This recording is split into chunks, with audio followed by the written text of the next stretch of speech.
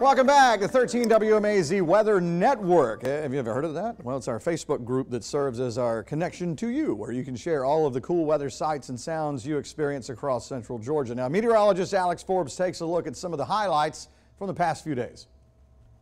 It has been an eventful end to summer here in central Georgia. A lot of rain in spots and fantastic sunsets right along with it. Let's check out some of the highlights from our 13 WMAZ Weather Network Facebook group.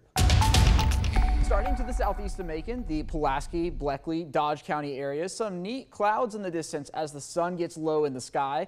Thanks to Tammy McGraw for posting this picture. And not too far away in Rents, Carlene Marie snapped this long exposure photo last night as the sun dipped below the horizon. Fantastic picture, Carlene.